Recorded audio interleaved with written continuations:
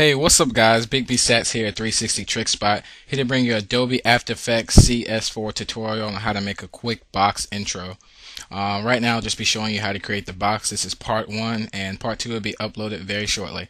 So this is what we have so far and I'll be showing you how to create.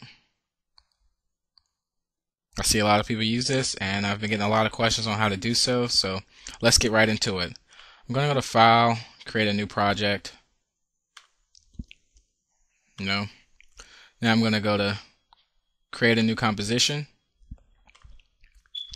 Now I'm going to go to layer and create a new solid. Now pick your rectangle tool up here and now you want to draw a nice square or however shape you want your box to be. So you want to click and hold shift to make it look pretty straight like that. Now you can also go down here and hit title action saved if you want to adjust however you may want it to look in the center.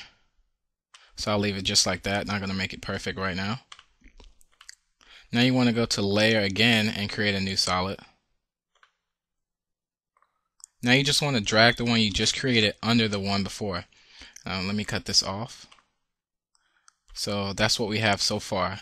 Now go to Effect, Generate, Stroke, and we're going to put the brush size on 3.5.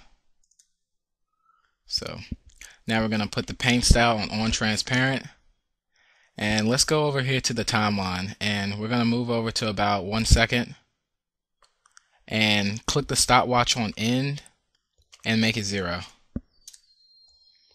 Then we're going to move forward to about 3 seconds, or let's say 3.5, and we're going to put the end on 100. So let me show you what I just created right now that you guys can do on your own time, and it shouldn't take nothing but this long to do, which is very short. So let's see what we have so far. And there you have it. There's your box. And on the next video, I'll be showing you how to insert text in it and do a couple tricks with it. So hope you enjoyed this video. Remember to rate, comment, and subscribe, you guys. And until the next video, peace out.